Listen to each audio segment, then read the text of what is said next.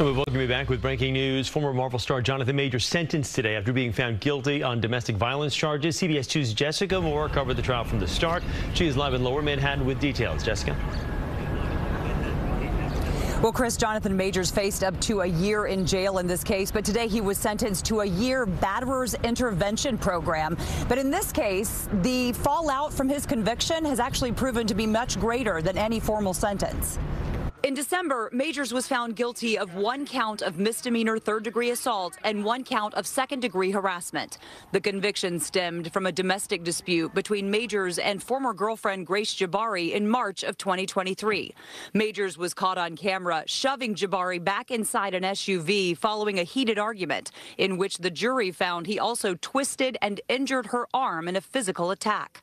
After his arrest, Majors lost multiple brand and sponsorship deals. Immediately after the conviction, Marvel and Disney dropped Majors from all future projects.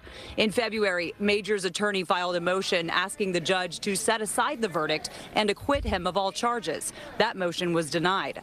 His former girlfriend and victim, Grace Jabari, begged the court today to hold Majors accountable, saying, quote, "He is not sorry. He has not accepted responsibility, and he will do this again.